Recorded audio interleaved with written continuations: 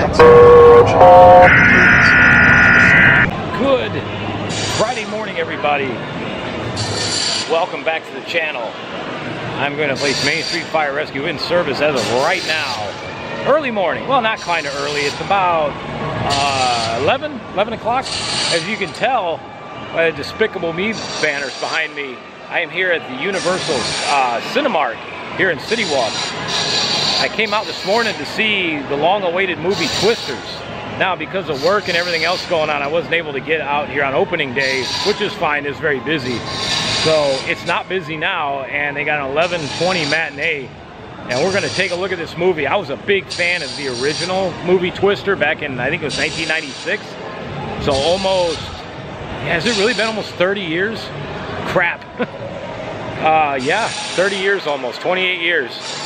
The new one, Twisters, plural, is out, and I can't wait to see it. I grew up in Indiana. I've never, thank goodness, have been a part of a tornado. I've seen the funnel clouds hanging out of the sky, which is moderately terrifying, but yet also majestic at the same point. For those that have ever seen one or been near one, it's hard to look away there. It's an awe and a wonder of nature of how that happens.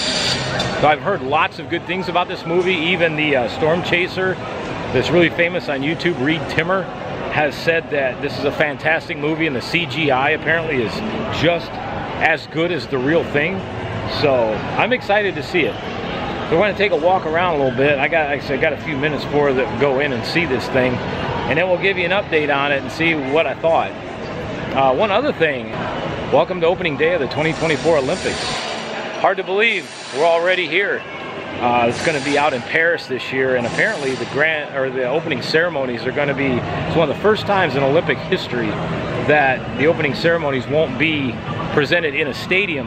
I also want to congratulate all the athletes from the United States and around the world at just making it to this point. What an accomplishment, winning a gold medal is one thing, but just getting to this stage is a whole nother. It's incredible. So congratulations and good luck to all the athletes. Let's go Team USA. We'll be cheering everybody on, and can't wait to see what the 2024 Olympics bring us. So without wasting any more time, let's get our ass in gear and let's go see Twisters. But first, like I said, I got a few minutes, so we'll check some park updates real quick. Also, after the movie, we're gonna go into Universal and check out Dreamworks Land. Finally. It's only been open almost 2 months, so about time I get in there and see it. Welcome to the Universal Cinemark Theatre. This place is incredible. It's so big. So we're actually going to Theater 20. Very excited to see this movie. There's a couple others I want to see before they leave the theater. Is Bad Boys Ride or Die. I'm a big fan of that franchise. The last installment of Bad Boys really took me by surprise with some of the stuff that went on. So I'm very curious as to how Ride or Die is going to be. Looking for Theater 20. And it's great because there's like 3 or 4 people in there.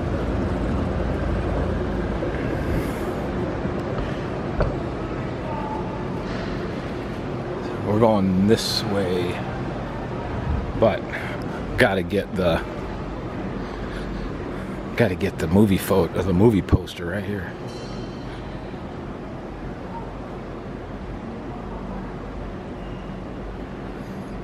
This is another good one up ahead. That Trap, that looks really interesting, and M. Night Shyamalan has some pretty intense movies as well. There's Old School right there. Anybody remember this one? Heck yeah, that was a great movie. Men in Tights was also good. the knockoff to that. Oh, here we are. They got a bunch of old school movie posters in here.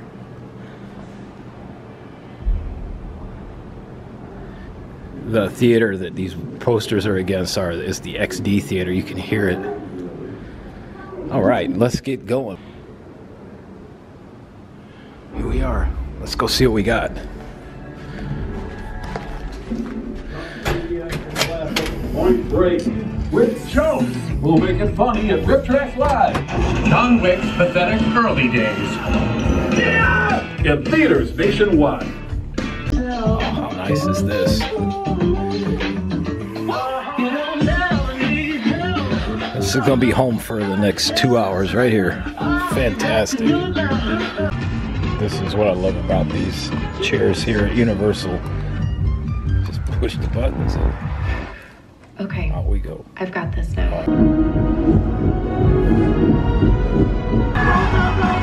Universal, man, you did it again. And Spielberg, my gosh. We're going to talk about it in a minute. Oh, man, unbelievable.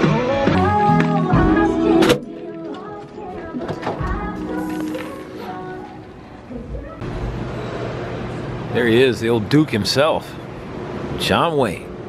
Look at this place. It's amazing. And back out into the sauna. All right, let's go find a place so we can talk for a minute. Well, absolutely fantastic movie.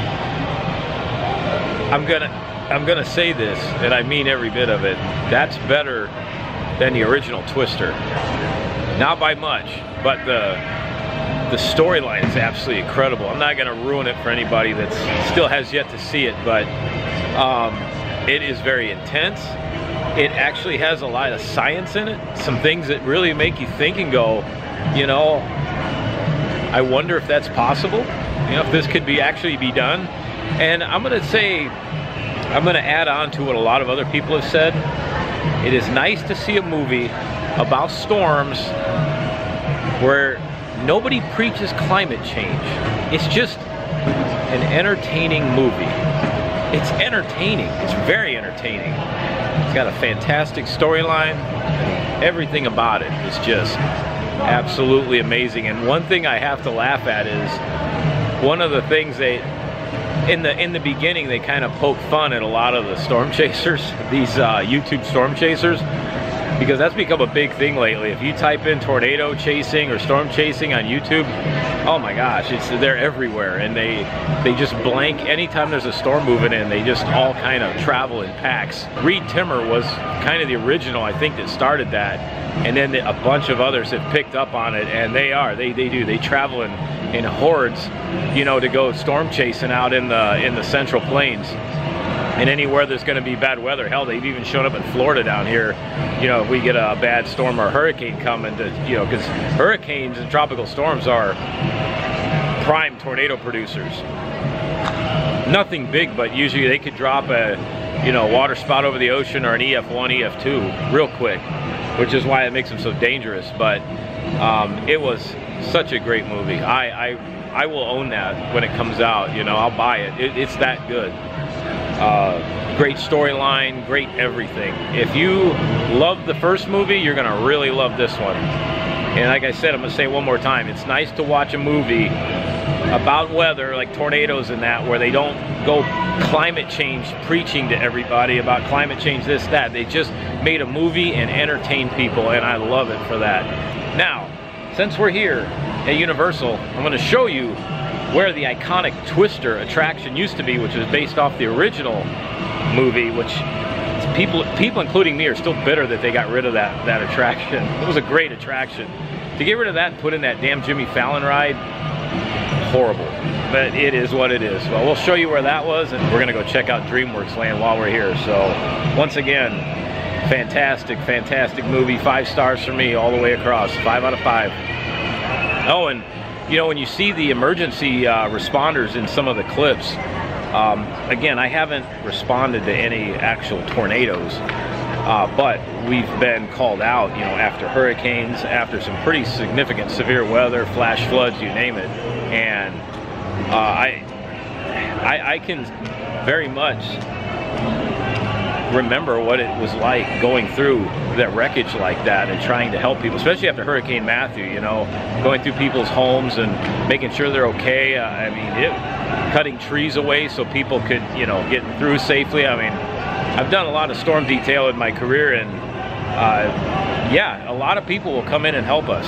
That does happen. These storm chasers, the one thing I will say is a lot of people will think they're annoying, but a lot of them will come in and help the local emergency departments and help people out, which is fantastic.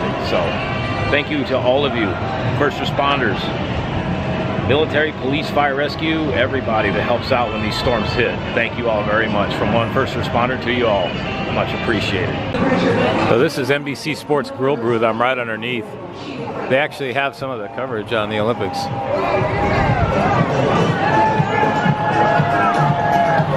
This is pretty neat right here. And the Parade of Nations continues along.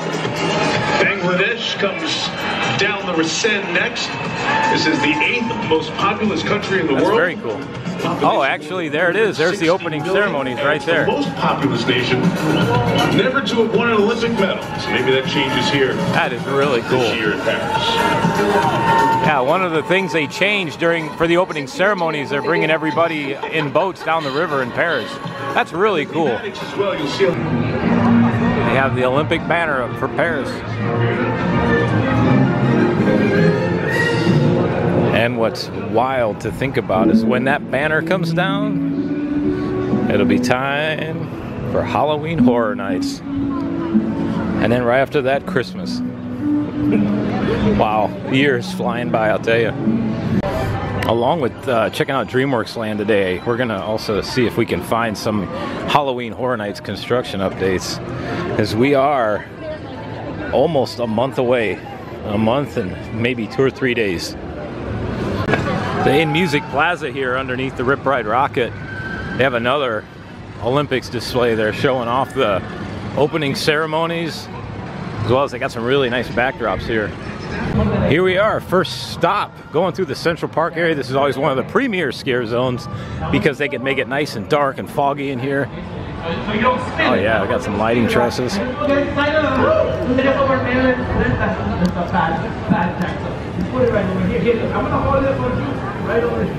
Very curious as to what this is going to be. Wow, I got a lot of lighting down here, that's for sure. Definitely a stage.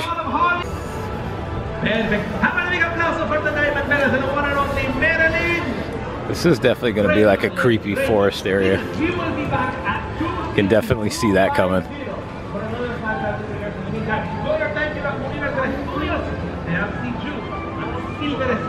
Maybe a swamp, possibly a swamp. Here we are. Wow, this has all changed. So the Woody Woodpecker cafe thingy has been repainted to the Dreamworks Imagination Cafe. I do like the new ET signage. That's pretty neat. And here we are, Dreamworks Land.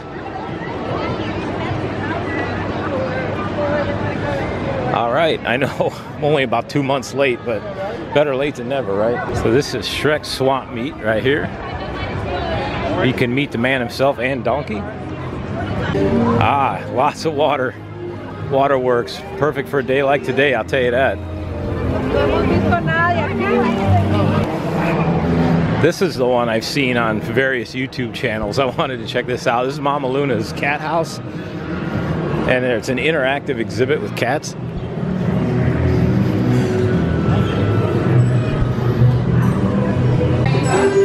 So there's all these interactive exhibits here, and you can push buttons and things like this. Let's see.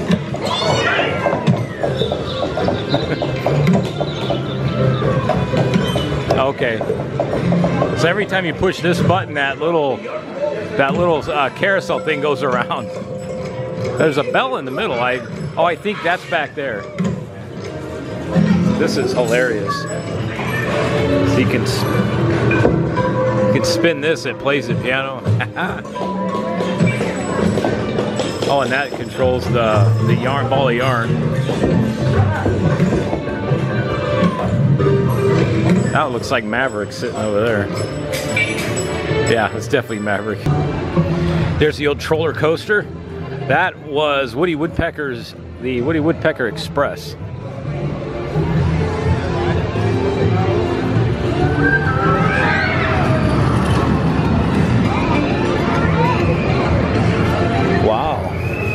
Okay. We got a little playground here. This fountain here was the old Barney fountain. Right here. That's pretty neat.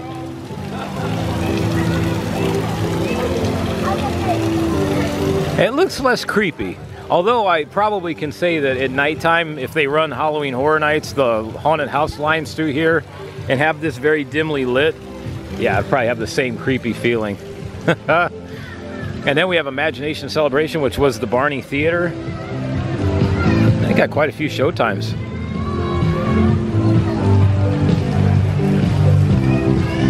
When it cools down a little bit, we'll come in and spend a little more time here. I'm just kind of giving a little once over here.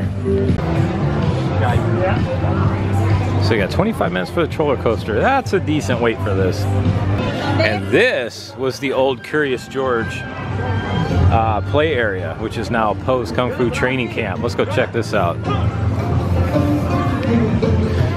So this was a giant water play area, and yeah, it looks like they kept it. Oh yeah. So this one's not running today, but you have the Pond of Perpetual Wetness. Yeah, this was brilliant for Universal to do this. Keep all of the water effects out here, because it is hot. You can ring the gong. Oh, check this out. This used to be the water play structure for Curious George, and it was actually on the other side as well. It looks like they just kept this side, but still, you can come through here and cool off on a nice hot day. It looks like they actually made the bucket a lot bigger. And right where that platform is, right there, you used to be able to stand on there, and then it would, if you were up there when that bucket came down, you were getting wet. But this one here, man, this looks pretty good. Let's see if we can catch a full one. This is the old ball pit. The stairs used to be over here and on all corners, and over, you can see the old stairs over there. And you used to be able to fire Nerf balls through here. They had a giant machine in the middle where they all went into. And that was a cool thing. Like, the balcony is still here, but they took all the guns out, all the cannons out. So now it's an interactive Poe show. So you guys have a great day here. So now you keep dancing, you keep dancing. Like my voice to stop. I wonder how often that show goes.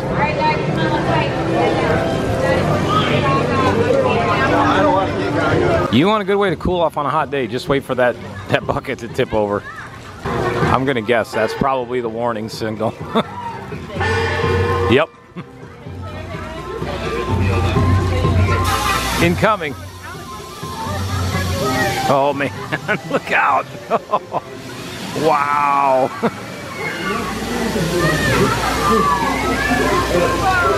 Wow.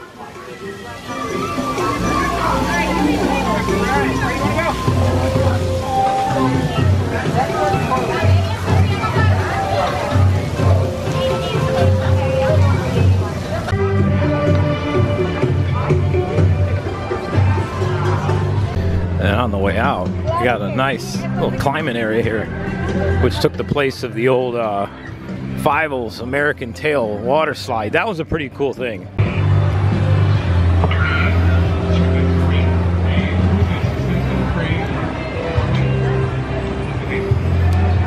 So this has these little lily pads on. You step on them and they all make some noise here, like this one right here.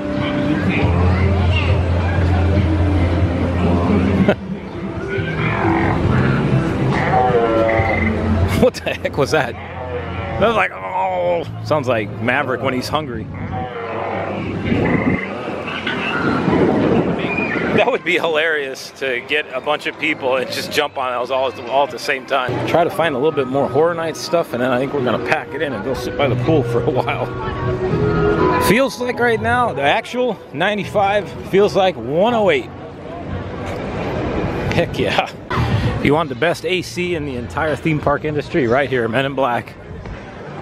I mean, it's so cold, I can feel it right here outside. It's fantastic. And right where these gates are, there's usually a entryway into the haunted house. And this is also where they're usually going to have a stage show in the old Fear Factor Pavilion. Actually, you can tell they're getting ready. There's the signage poles right there. Here we are, coming up on another scare zone. This one's actually got quite a bit up here. I'm gonna go out on a limb and say this is gonna be a Blumhouse Productions area. That's definitely the logo. If you haven't seen any movies by them, they're all insanely creepy. They do a good job, I will say that, but man, are they put out creepy movies. Here we are. They usually always have a good scare zone in here.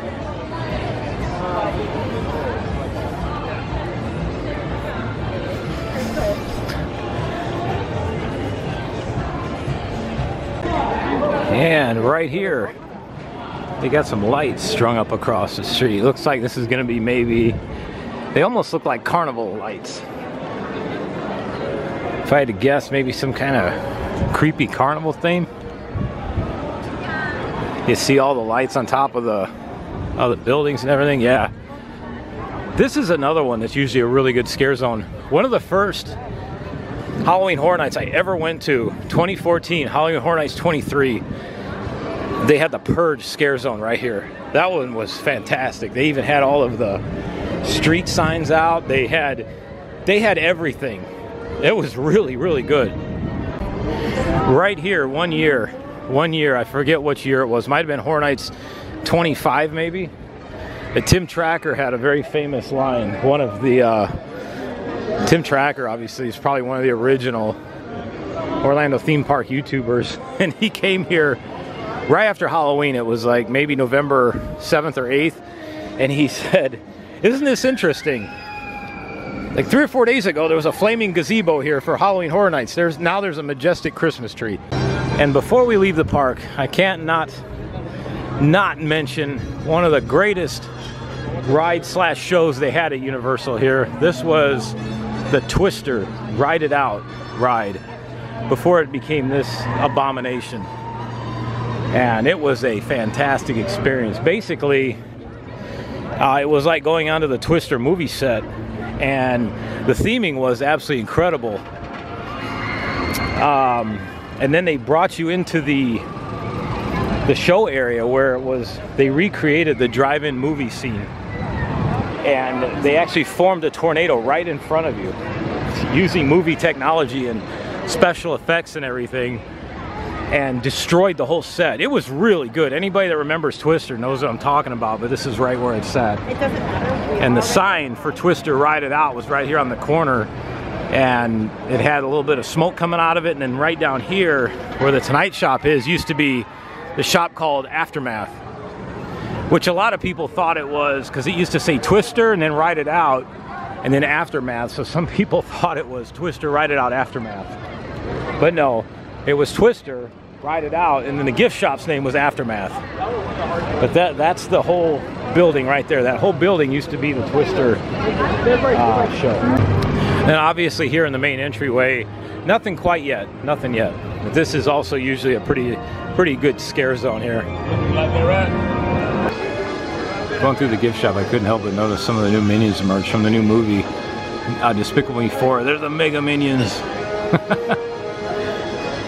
I like that one too. Hello.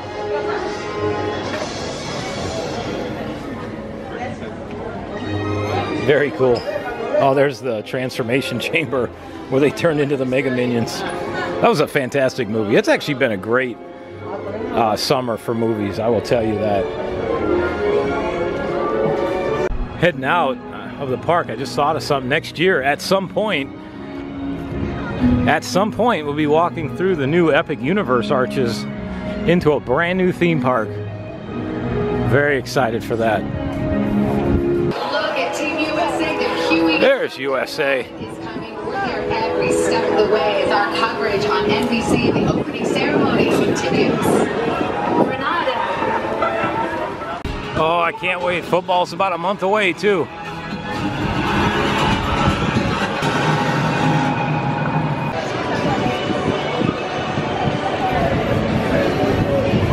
They really need to teach people about these moving walkways. You're supposed to walk. What's up, everybody? Yeah, it's a little dark. I was going throughout the day and got distracted and forgot that I didn't do an outro for the earlier vlog today with the Twister movie and walking around Universal and everything. I got going, and I was going to do it in the car when I got back, but since they parked us on the roof of the parking garage, it was about 150 in the car, and I didn't want to wait for it to cool off because I wanted to get ahead of the Friday afternoon traffic. And I got home, and then the Olympics opening ceremonies were on, and it just, yeah, the day got away from me. So I came out to Hollywood Studios to do a vlog, but that just kind of came unwound, so I'm not going to bother with that. But I thought, well, let's get this outro filmed here, and so I can get this vlog put together. But it was a good time at Universal. Twisters was fantastic. Anybody that loved the first one, even if you didn't see the first one, you could see this one. You really don't... There's some neat little tie-ins here and there, but it's not like you have to see the first one to make sense of this one. It's really cool. I like the way they did that. It's neat seeing all of the Olympic decorations set up around Universal, and Dreamworks Land was fantastic. It's a really cool place, you know. They did that right with all the theming. It's perfect for kids and adults. Again, lots of places to get wet on a hot summer day in Florida. And it's just very well done. You know, just that is a little taste, little sample of what Epic Universe is about to bring us. And I cannot wait for that. So, I wish you all a good evening. Have a fantastic weekend. I'll see you all tomorrow. We've got more things planned. We're just going to keep on rolling. Have a good evening, everybody. Main Street Fire Rescue out of service. As always, this has been The Truth. Oh, it's been actual, and I hope for everybody out there watching, it's been mighty satisfactual. See you, everybody.